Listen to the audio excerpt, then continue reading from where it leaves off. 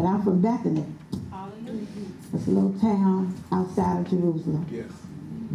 And that's where I lived with my brother and my sister. Sister's name was Martha. My brother's name was Lazarus. And I was sitting here to tell my story. Well, Jesus was in Bethany.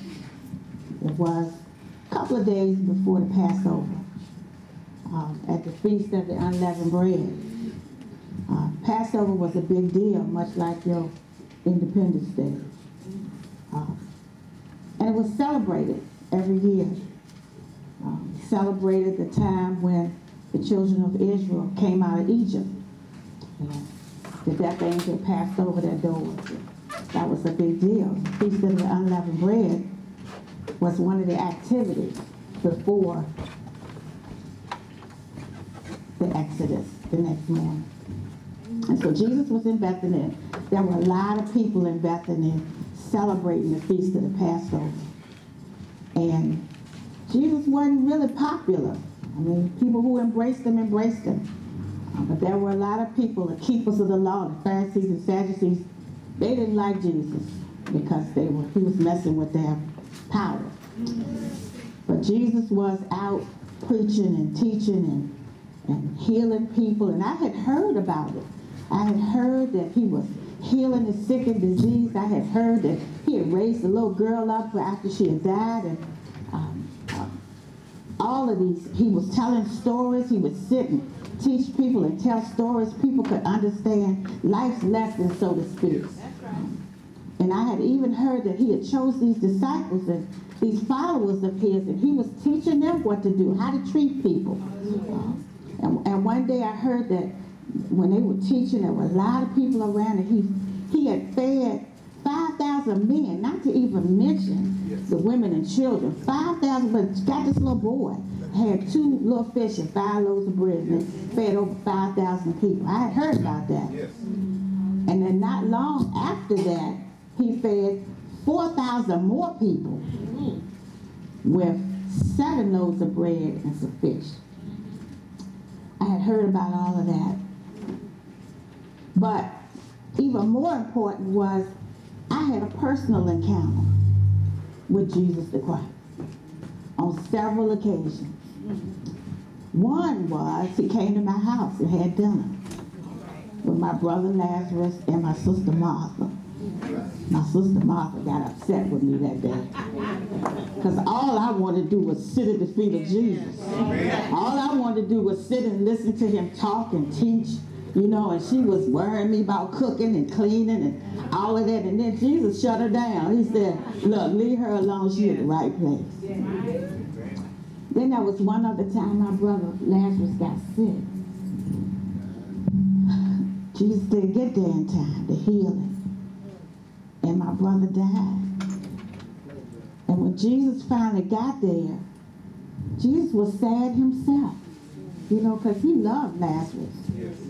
And so the unthinkable happened. He went to the tomb, and when he got to the tomb, he said, all he did was call Lazarus' name. He said, Lazarus, come forth. And I was like, what? I had heard all about what Jesus had done, but I hadn't experienced it yet. And so Jesus came out, called Lazarus' name. Lazarus got up, burial clothes and all, and walked out of that tomb. I was like, oh my. But this particular day, I was going to tell you about. I had heard Jesus was at Simon's house, having dinner again. And Simon, they call him Simon the leper, because that was another one of Jesus' miracles. He suffered from leprosy. He couldn't go around anybody, and Jesus healed him. So, you all know Jesus had to eat because he was part human. So he was in Simon's house eating dinner. And when I heard he was at Simon's house, I was like, I need to get over there. All I wanted to do was be in his presence. All I wanted to do was sit at his feet one more time.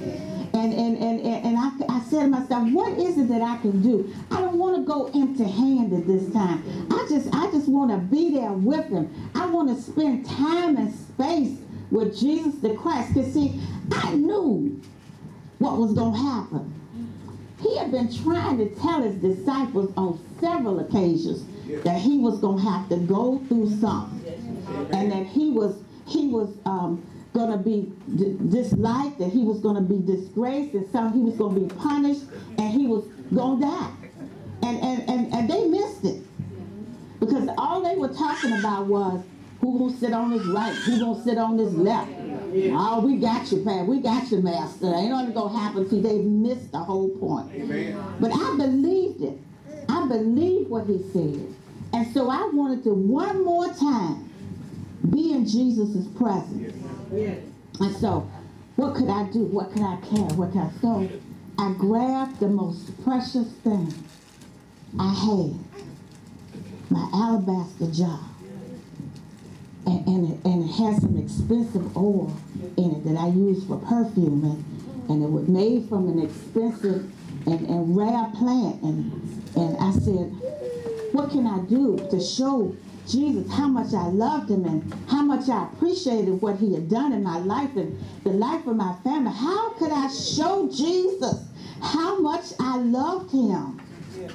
And so I took the most precious thing I had. And I went to Simon's house. And there he was. He was customary when somebody important came to your house back then. It was customary to pour oil on their head because that showed that you honored them. But not only did I pour oil on Jesus' head, when Jesus sat down, I took my bowl and I put it down by his feet, and I took Jesus' feet and I put it in my bowl. And when I put it in my bowl, I anointed his feet. I poured oil on his feet and over his head, and the room was just filled with the fragrance of the oil, and Jesus was looking at me, and his eyes fixed on mine, and I kept saying to myself, I came by this moment. It's more precious than the oil that I have. Amen. And so there were other people in the room who started to mumble and grumble and said, why are you taking that expensive oil and pouring it on his feet? You wasted. You could sell that and give the money to the poor. Jesus shut him down again. He told them, you leave her alone because she has anointed me for burial. Amen. And what he said next changed my life forever. He told them, when the good news is preached all over the world, that what she did today is going to be talked about and remembered until the end of time. You know what that did for me? That changed my life forever. And from that point on, I went around telling people about the sweet presence of Jesus and how I sat in front of him and how he changed my life. Just because I sacrificed the most precious thing I had. See, this was the most valuable thing I had in my possession. And I shared it with Jesus. But I don't have much time. I got to go in a few minutes, but I need to tell you some things. When I grabbed my jar and I encountered Jesus in Simon's house that day, one of the things that I did was I broke the jar. I broke it purposefully. Because what that signified to me was breaking my past. I broke the jar of my past. Because I knew when I broke that jar There was no turning back. I couldn't go back and pick up stuff that I had already done and Jesus had forgiven me for. So breaking your alabaster jar means that you can't go back to what you was and what you've been. That jar represents your heart. Now, not only can you go back, but you're breaking open your heart as well. Breaking it wide open so God can take control of everything. And so breaking that jar is a radical move. And so when I broke it, I knew I could never use that jar again. So when you break open your heart and forget your past, Jesus has already forgotten it. You're breaking open your heart to receive your future in Jesus Christ. But listen, once the jar is open, your heart is open to God, then what will happen is you'll be able, just like I poured that oil out on Jesus, you'll be able to pour out your praise and worship on Him for what He's doing in your life. Amen. And so, that alabaster jar of your life, that alabaster jar of your heart is open now to what God has for you. Do you know He has plans for you? Plans to prosper you. Plans to make your life abundant. But you got to break the jar and let Him in. But listen, don't be fooled. Because just like it was folk in that room who thought what I was doing was foolish, it's going to be folk in your life that's going to look at you and say, what in the world? Why are you spending so much time in church? Why are you sacrificing your hard-earned paycheck to give to the church? Why are you sacrificing your time to the church? Why are you going to go clean up the temple? Why are you changing that light bulb? Ain't they got folks to do that for? Why are you doing that? Because now you've broken the box. You've broken the jar. And your radical praise and your radical worship takes the shape of almost anything in the kingdom. Singing. Can you sing? I don't do well.